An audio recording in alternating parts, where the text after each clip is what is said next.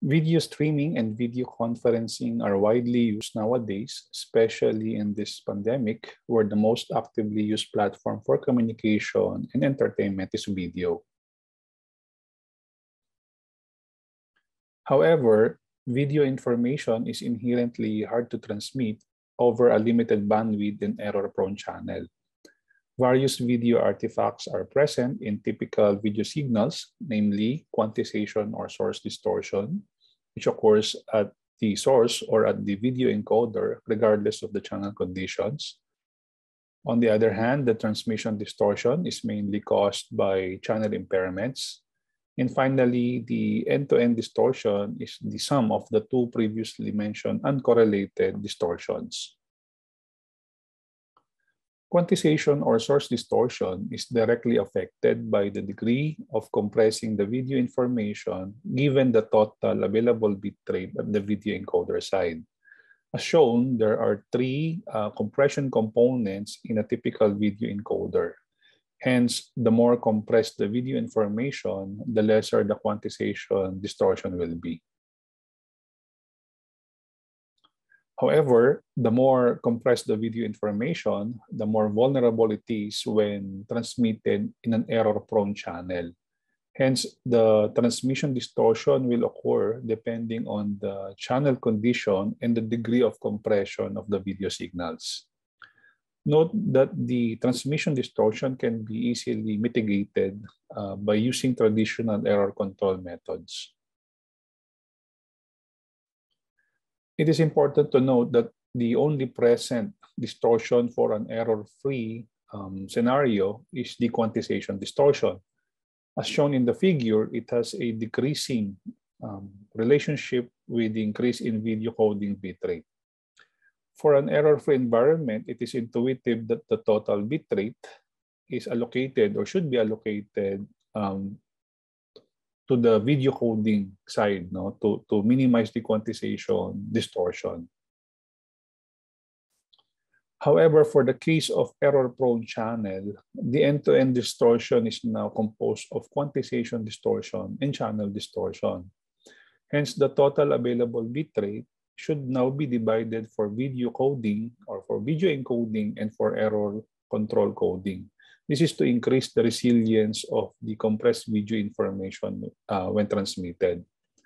Note that the minimum end-to-end distortion will occur depending on the optimum bit allocation between the video coding bitrate and the error control coding bitrate.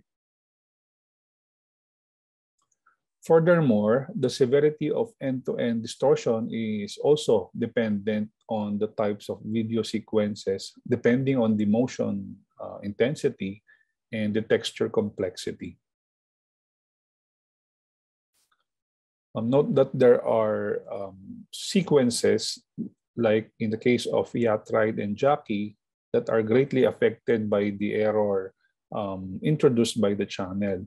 While there are some sequences, like the case of Honeybee and Beauty, with low motion intensity that are not significantly affected by the channel conditions.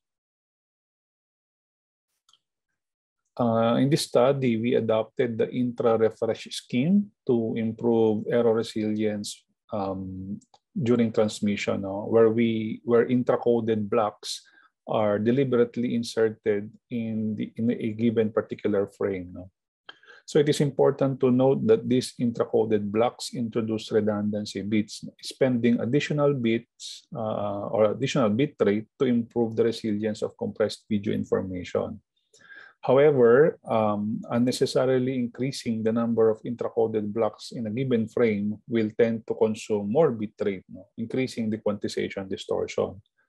Thus, the problem now is determining the optimum or the best number of intra-coded blocks in a given frame that will minimize the end-to-end, the predicted end-to-end distortion, which is composed of the quantization distortion and the transmission distortion.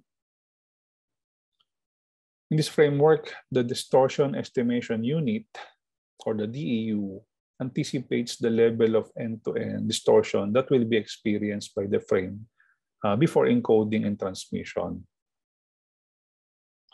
On the receiving end, the video packet losses, which are caused by errors in the channel state, are concealed using the previously decoded frames to replace the lost video packets. Now, to quantify the end-to-end distortion and the quality of the received video sequence, so we simply compare the original sequence and with the decoded sequence. No?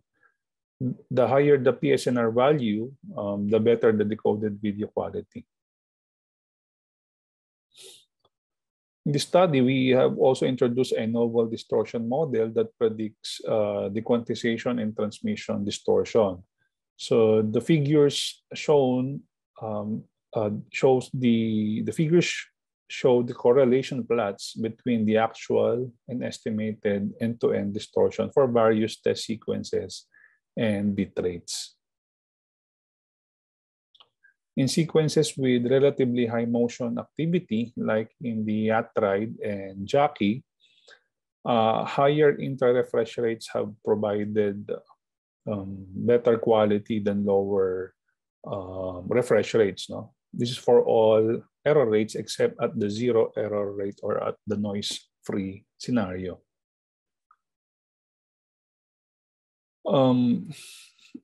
The figures show that in an error-free environment, unnecessary insertion of intracoded blocks degraded the video quality, no, due to the increase in quantization distortion. This is noticeable especially at lower bit rates where the allocation of bit resources is critical. However, at under severe channel conditions, no, as shown in this figure, it can be generalized that the decoded video quality improved upon increasing the refresh rate. It is undeniable that the future of entertainment and communication is in the direction of super high definition and multi-view video streaming. This posed a great challenge due to its inherent huge bandwidth requirements to store and transmit compressed video information. Though HEVC is specifically made to compress high-resolution sequences, the resilience of compressed video information over the error-prone band-limited channel is yet to be explored. Suppose these multimedia streaming technologies are applied in a virtual reality classroom live streaming, or UHD real-time telesurgery, or in a real-time multi-view remote control application such as flight controller in this case. So in that case, this highly compressed video information will be subjected to channel impairments during transmission, possibly degrading the decoded video quality experienced by the receiving end. Imagine a telesurgeon, a doctor who receives poor quality or delayed decoded images of his patient's open surgery video feed. Hence, the need for error-resilient video coding and communication will undoubtedly be beneficial in the future. So on that note, on behalf of our video coding research group, I'm Angelo de la Cruz. So thank you very much for your kind attention and good day.